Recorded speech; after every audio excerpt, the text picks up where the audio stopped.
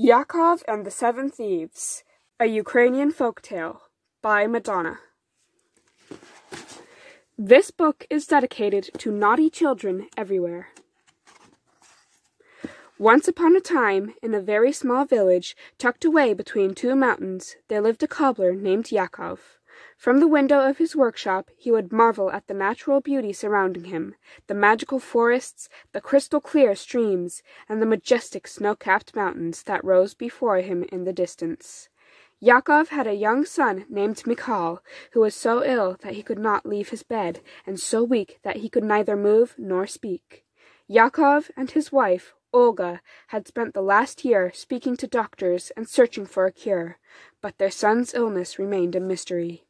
Yakov realized that it was time to take matters into his own hands. He knelt at the side of his son's bed, and, wiping the sweat from his brow, he reassured him, saying, "Do not worry, my son. You will see. Everything will be fine." Michal was too sick to respond. The boy's mother looked up with tears in her eyes and left the room quickly so her son would not see her cry. Yakov followed his wife out of the room and found her standing behind the door, weeping. "We must not give up so easily," he said, wiping the tears from her face. Olga could not bear to see her son suffer any longer. "He is leaving this world," she said, with great sadness in her voice. "I can see it in his eyes." Yakov knew there was truth in what she said, but he was not prepared to give up yet. "He is a strong boy," offered Yakov. "Strength will not help him. Only a miracle can save him now," responded his wife. She was right. "You must go and seek advice from the wise old man who lives in the last house at the edge of the village," pleaded Olga. "People say that he speaks to angels and that he can perform miracles." "But we do not know him," answered Yakov. "Knock on his door and offer him money," replied Olga. "He will have mercy when he learns that Michal is our only child."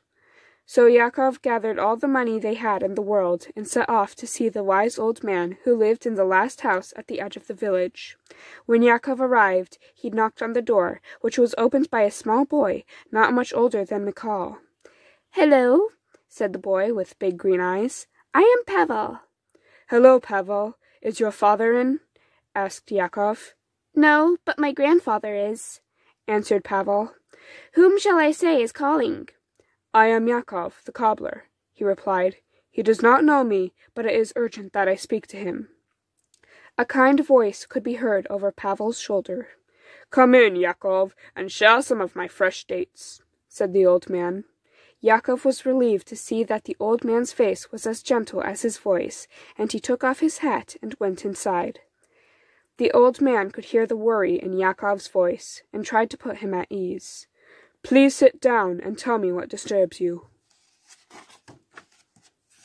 Yakov sat down in a comfortable chair and told the wise old man all about his only son, how sick he was, and how they had searched without any success for a cure, and how he could sense the angel of death hovering above his son's bed.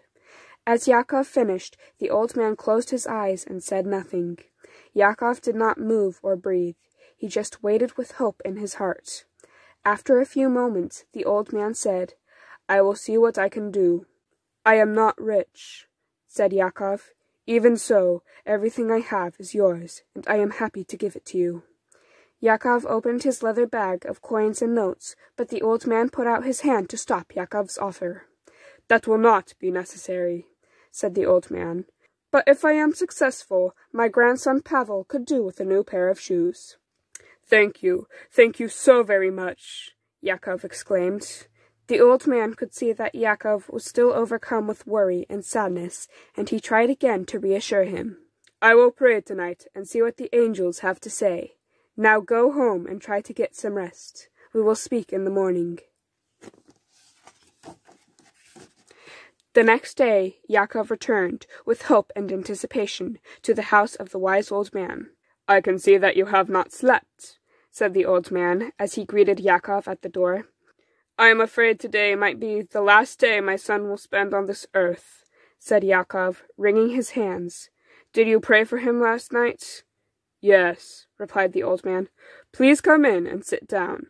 I did pray for Michal last night, and what I have to say will not rest easy with you." Yakov's eyes welled up with tears.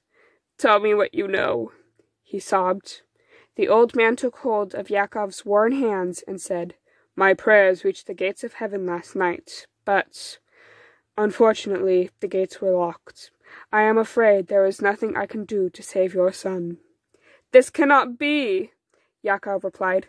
"Michal is so young, and he is our only child. My wife Olga will be devastated."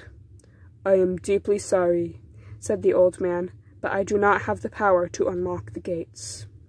Poor Yakov was so upset, he could do nothing but sit and cry. The wise old man felt Yakov's pain, but could do little to console him.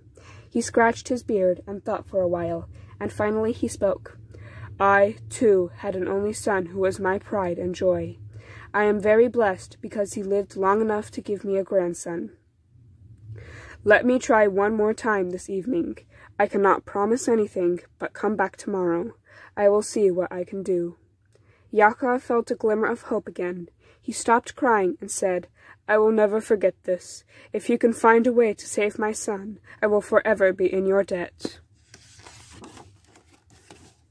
When Yakov left the house, the old man called his grandson to his side and made a very strange request. "I want you to go into town and find all the thieves, pickpockets, and criminals who live there. Then I want you to bring them to me. The worse they are, the better." Pavel's green eyes grew even bigger. "But, grandfather," he said, "isn't that dangerous?" The wise old man put his hand on his heart and said, "You must trust me." So Pavel went into town and gathered all the thieves and pickpockets he could find. He was surprised by how easy it was to locate them, and how willing they were to come with him. Even they had heard of the wise old man who lived in the very last house at the edge of town. They, too, had heard that he could talk to angels, and for that very reason they had never bothered him. When the thieves arrived at his house, the old man invited them in and offered them drinks and places to sit. He went around in the room and asked them their names and what they specialized in. Vladimir the villain spoke first. He was big and fat and hairy. He claimed that he could bend metal with his bare hands and punch holes through walls made of stone. And then spoke Sadko the snake. He was thin as a stick and sharp as a rake. There wasn't a lock he couldn't pick or a jewel he wouldn't take. Then there was Boris the barefoot midget. He liked to run through the streets, snatching old ladies' handbags and small children's toys, which he kept for himself. But he was afraid of the dark, you see, so he only stole during the day. And Stinky Pasha, who specialized in taking other people's horses and sheep without paying for them. Eventually, he started to smell like them. Horses and sheep, that is. Next in line was Petra the pickpocket. She dressed like a boy, but she was, in fact, a very naughty girl. She loved to tell long, made-up stories about terrible things that never really happened. While the listeners were spellbound by her fibs, Petra would sneak into their pockets with her long, spidery fingers and take whatever she could find. Her fingers were everywhere they were not supposed to be, especially in her nose. Then there was Ivan the arsonist, who had a wooden leg and liked to set fire to barns and cornfields, and sometimes, accidentally, his own leg. And last but not least, there was Igor the tiger, who didn't live up to his name, and whose worst crime in life was that he sat around all day doing absolutely nothing. There were 7 slippery scoundrels in all. They entertained each other for a while with their boasting and their bragging, and finally the old man spoke. "I have invited you to my home for a very special reason. I would like you all to pray with me." The thieves looked at one another and laughed uproariously, except for Boris the barefoot midget, who was staring longingly at Pavel's sandals, until Ivan the arsonist kicked him in the shin with his wooden leg. "Ow!" shouted Boris. "You hurt me! That was not very nice." "Show some respect, short stuff, or I will set your toes on fire," growled Ivan. When they had all finished belching and farting and behaving like twits, they grew very quiet. They could see that the old man was serious, and something about him commanded their respect. I have asked you all here for a very precise purpose, he said. Yakov the cobbler's only son is very, very sick. He might not make it through the night, and he needs your help. I would like you all to pray for him. The old man looked around the room into each of their eyes. They were spellbound by this mysterious old man who could talk to angels. Was he a wizard? Could he make miracles happen? Did he have magic powers? No one knew for sure. In any case, it did not matter because, even though they were all a couple of sandwiches short of a picnic, they could all tell the old man was sincere. And then something very peculiar happened. They all closed their eyes and bowed their heads in prayer.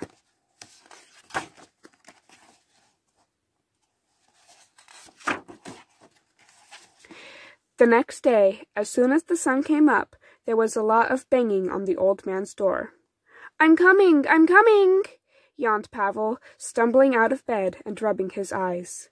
The old man was right behind him. They opened the door, and there stood Yakov. He did not need to say a single word, because his joyful face told the whole story. "I can tell that you have brought me good news," said the old man. "How wonderful it is to see you smile." Thank you! Thank you! How can I ever repay you?"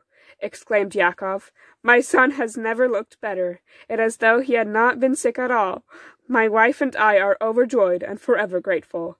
It is a miracle. A miracle has taken place." "Yes, indeed it has," said the old man. "Now go home and rest. I know you have not slept in days." Yakov knelt and gently kissed the old man's hand.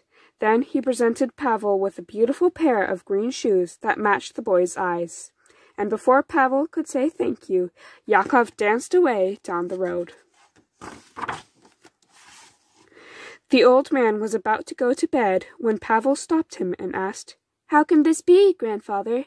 You are so good and honest and pure, and the people whom I brought back yesterday were cheats and liars and thieves, the opposite of you. Could you not have asked better people to come to our home to pray with you and to help unlock the gates of heaven?" It was a good question. The old man looked at Pavel with a twinkle in his eye and said, "Sit down. I will explain it to you.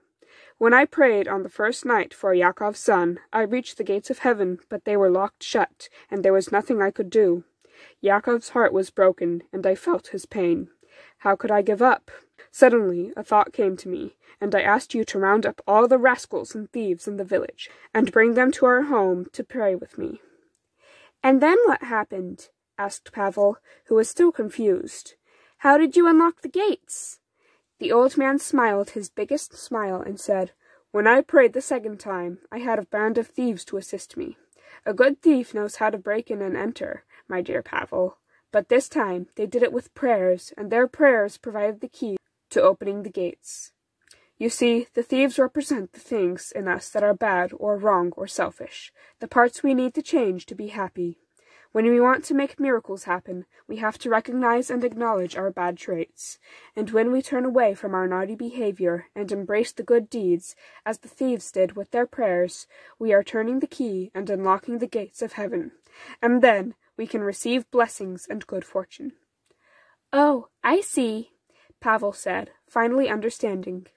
The wise old man stood up, looked down at his grandson's bare feet, and said, "Now go try on your new shoes. I am going to get some rest." Suddenly there was a loud knock at the door. Pavel jumped to open it, but he did not see anyone there. Suddenly there was a loud knock at the door. Pavel jumped to open it, but he did not see anyone. "You, down here," said someone with a very gruff voice. Pavel looked down, and there was Boris the barefoot midget with a guilty look on his face. "I believe these belong to you," said Boris, and from behind his back he produced a pair of worn sandals. "I accidentally stole them from your house last night. They must have fallen into my pocket, and I do not really need them, so, please accept my apology." "I accept, but you can keep them," replied Pavel, looking down at his new green shoes. "I won't be needing them any more." Boris felt shy. He stepped into the sandals and said, "Thank you," for the first time in his life, and scurried down the road. Pavel laughed as he watched him go.